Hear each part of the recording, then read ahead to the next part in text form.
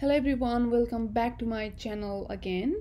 This is channel Agrotech, and since last two videos, this channel is helping you to build understanding about biotechnology with respect to agriculture.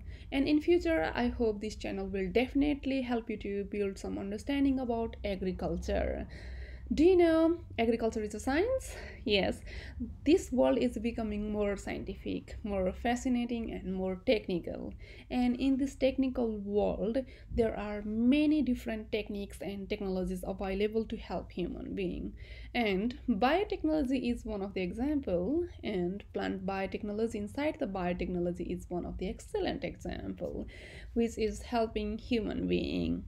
And plant biotechnology that utilize either plant cell components, some plant components such as seeds or seedlings or any chromosomes, genes, and in combination with biological sophisticated technologies or methods or procedure, it will give some product or some methods or procedure that will help to adopt plant with specific need.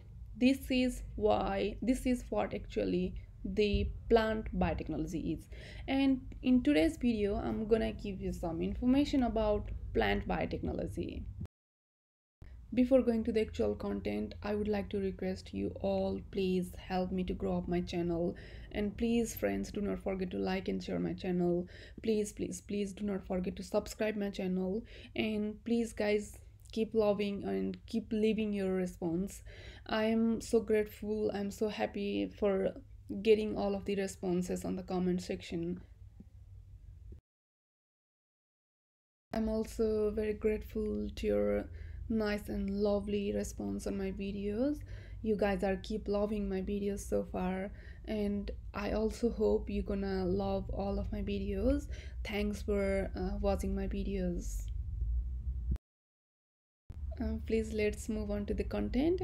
Today I'm gonna give you the general definition of plant biotechnology, some types of plant biotechnology, its relation to the other science, and actually the future scope. Now I would like to go with actual content. First, definition. And definition of plant biotechnology is actually very similar with definition of wholesome biotechnology. So if you want to know more about biotechnology, if you want to know more about the introduction of biotechnology, I would like to request you all to go to my first video where I have given you introduction about biotechnology. But here I'm gonna give you the definition of plant biotechnology. Actually, plant biotechnology is a set of techniques such as gene editing, gene modification, cloning or transformation, or in tissue culture, or any other set of techniques that help to adopt plant with specific need or purpose. And this is what plant biotechnology is. This plant biotechnology help to develop some new varieties or new traits in a plant that includes genetic modification, transformation, or any kind of modification in the gene or chromosome, and it helps to develop the new kind of trait in that crop or in that plant. That also includes the genetical modification or transgenic as well. This is what the plant biotechnology is. And now we have to know why plant biotechnology actually is for. And giving the answer for why biotechnology, it mainly reflects with agricultural sector to increase production, productivity in staple crop sectors such as maize, rice, wheat worldwide, and also in developing resistant like herbicide, insect pest resistant crops such as insect resistant crop BT cotton, which is resistant to bollworm, and stress tolerant crops, developing stress tolerant crop, developing herbicide tolerant crop. They all are with aiming to increase production productivity, or aiming to adopt in like changing climatic circumstances. This is why biotechnology actually for. Types of plant biotechnology. Based on my understanding, I would like to divide or I would like to give five different categories for types.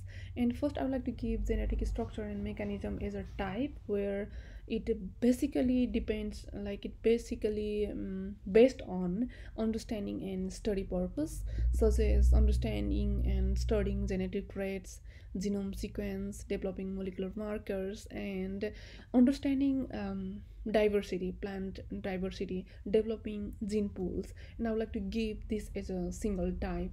And another one is transgenic biology, where gene editing, gene transformation, and other editing tools comes and help to make a transgenic crop or genetically modified crops. And another one is synthetic biology, where we can make biofuels from plants, eco-friendly biofuels. And I would like to give another category, another type, as a tissue culture, which is not actually just understanding, it's not actually a transgenic biology, and it is also not actual synthetic biology based on our understanding. So I would like to give tissue culture as a different type. And the bioinformatics. Bioinformatics is a new developing set of science for biotechnology study, where we can access the proven data set and information about any gene, any like sequences for any kind of like model plants, model organisms. And for plants, there are very limited set of data available, and for plant bioinformatics there is a limited access. And I'm commonly using the Arabidopsis information resource there and Lotus base for the Lotus japonicus plant. And the Arabidopsis is a model plant for study in plants, and Lotus japonicus is again a model legume for scientific research purpose. And you can also source some other common bioinformatics sites such as NCBI, but for especially for plants, it has very limited option. And basically Tear and Lotus base are general examples. Now, the relation of plant biotechnology with other science. And based on my understanding, I hope so these four other sciences are highly related with plant biotechnology. First is food and agriculture. Definitely the plant biotechnology will definitely help and is definitely related or linked with agriculture to improve like food production and productivity. And another one is food and nutrition. Definitely plant biotechnology is helping to develop nutrition rich like crops such as golden rice, so it's definitely related with food and nutrition. And another one is environmental science, such as the making biofuels, eco-friendly biofuels using the plant biotechnology. Therefore this is definitely related with environmental science as well.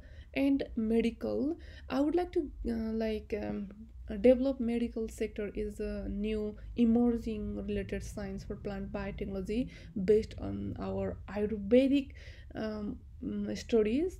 I hope so plant biotechnology also reflect with medical in Ayurvedic science, where I hope so it can help to develop more enzymatic, more medicinal rich plant with modification.